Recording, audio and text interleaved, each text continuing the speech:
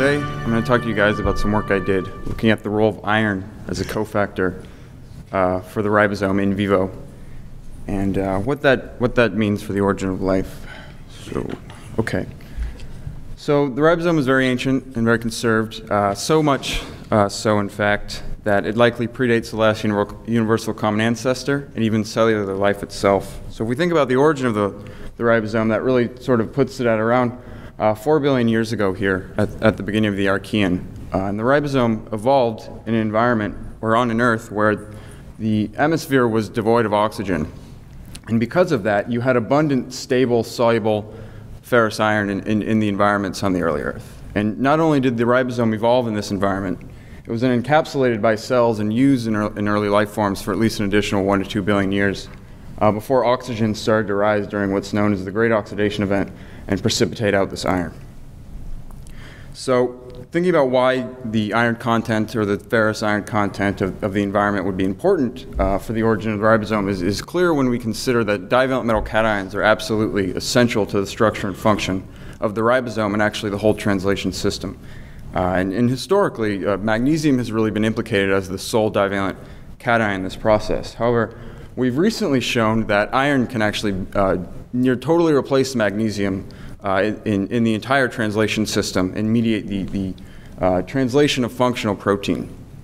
So in these experiments, and you can see that just in the lower line here with iron, we very much took the translation system and transported it to the environment of its ancestors, and we're able to show that it retains function in such an environment, in vitro, of course. And after showing that in vitro, we then wanted to go in and see if there's anything going on in vivo with iron in the ribosome. And more specifically, are there environmental conditions or growth conditions under which a bacterial cell, where under sort of canonical normal laboratory conditions might have mostly magnesium associated with its ribosomes, can we impart conditions under which it can sort of swap out either some or all of that magnesium in its ribosomes.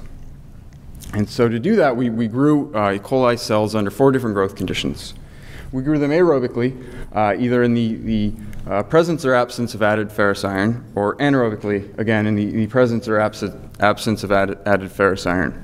And the thinking was it was really this culture that had both no oxygen, and because of that allowing for this ferrous iron, high amounts of ferrous iron to remain stable in solution, what we're going to call our pre-Great Oxidation Event culture, pre-Joule culture. Ribosomes from those cells we thought would have the most iron associated with them.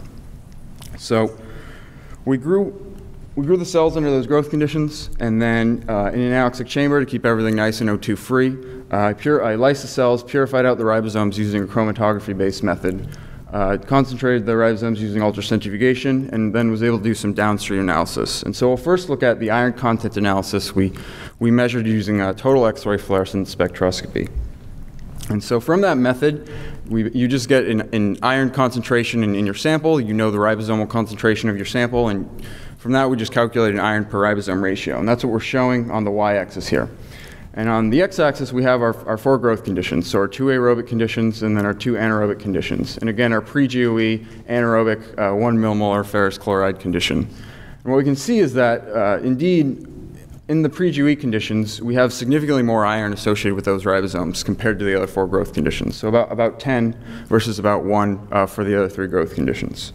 When we looked at the ribosomal RNAs of these guys, so regardless of growth condition, the 23S or the 16S, the ribosomal RNAs are intact, and therefore these ribosomes are also functional in vitro translation assays, regardless of the iron content or growth condition. So then when we thought sort of more about the ribosomes and the way we were purifying them, we realized something really interesting.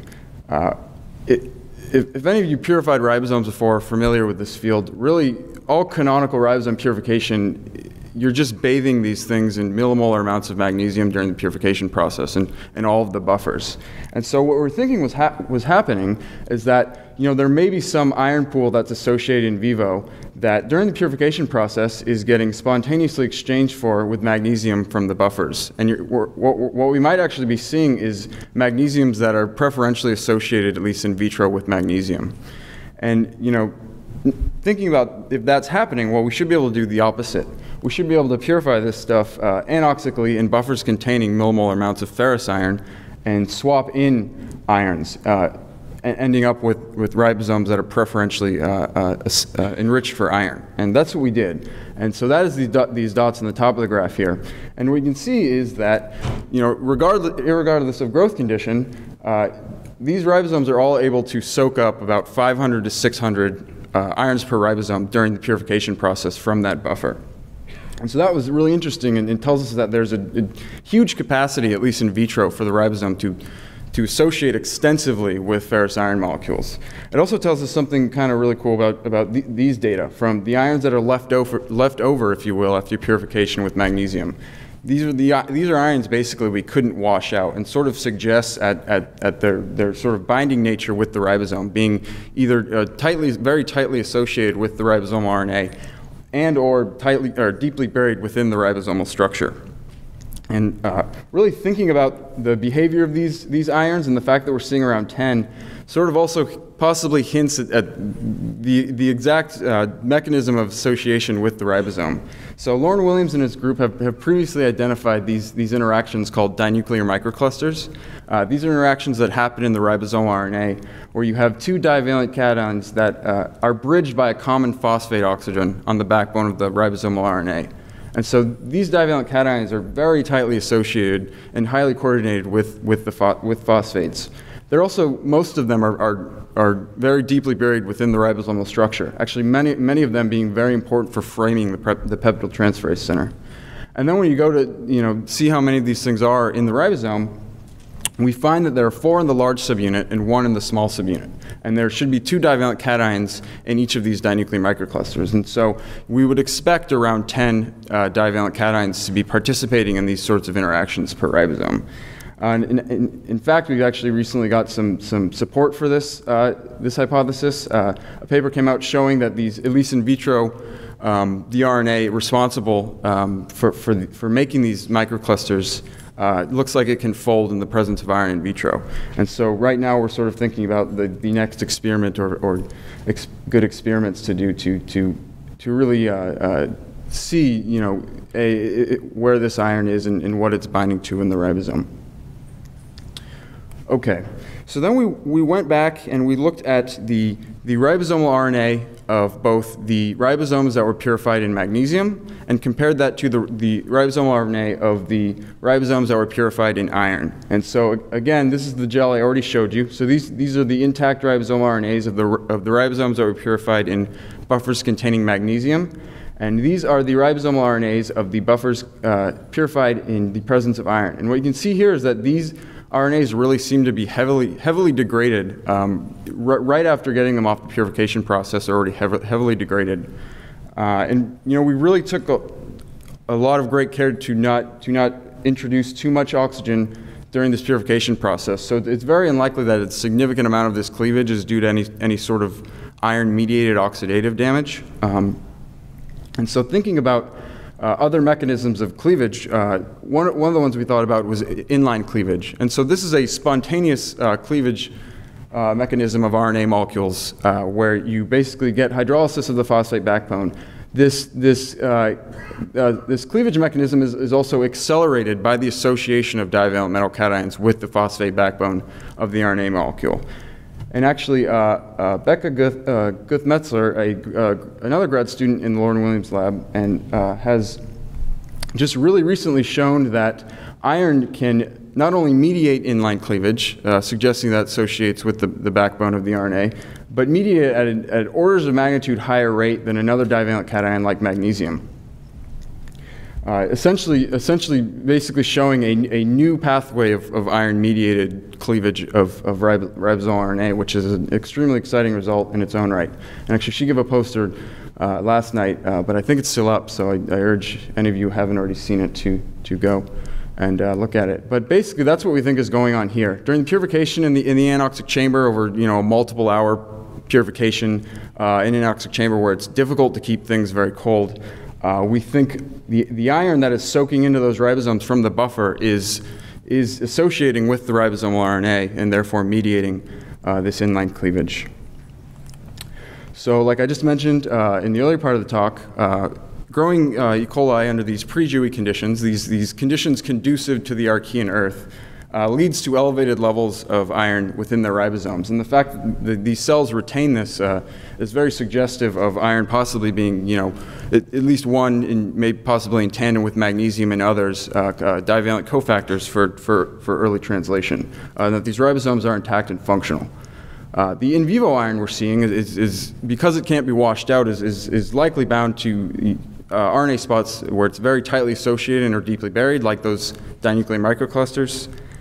And also we're seeing iron associate in vitro extensively with the ribosomal RNA and mediate that in cleavage. And so given those 2 points, that really suggests that possibly the iron that we're seeing, here is very much a muted signal, and that purification under buffers with magnesium is washing out possibly significantly more in vivo associated iron. And so thinking about experiments to really get at the true number of irons associated with the ribosome. And with that, I'd just like to thank my advisor, Dr. Jen Glass, my co-advisor, Dr. Lauren Williams, both members of both labs, and NASA for funding all this. And thank you guys for listening.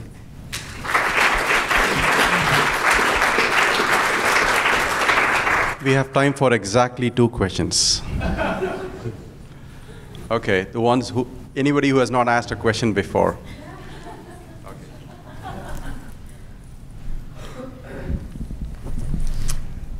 Thank you for that nice paper.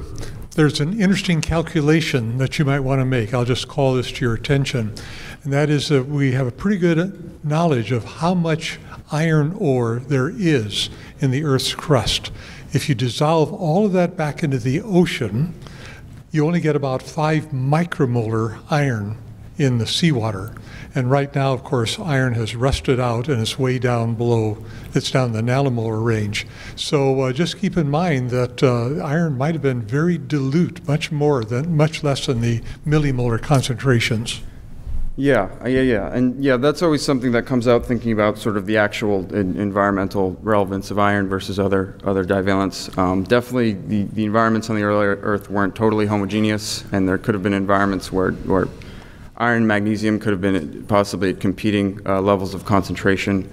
I didn't show this data, but even manganese looks to be able to mediate translation function.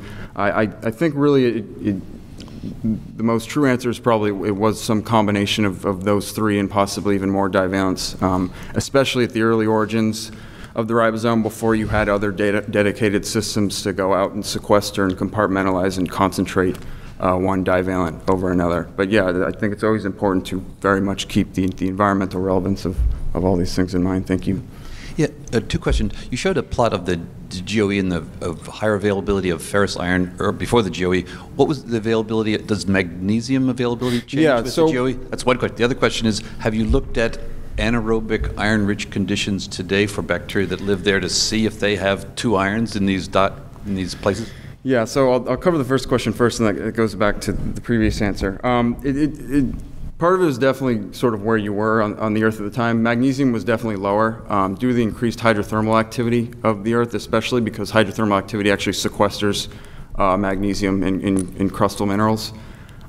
So definitely more towards the ocean, and the closer you got to any type of hydrothermal activity, actually, your ratio of iron to magnesium would increase drastically. But overall, magnesium was probably significantly lower than it is today. And then part of the second question is, that's sort of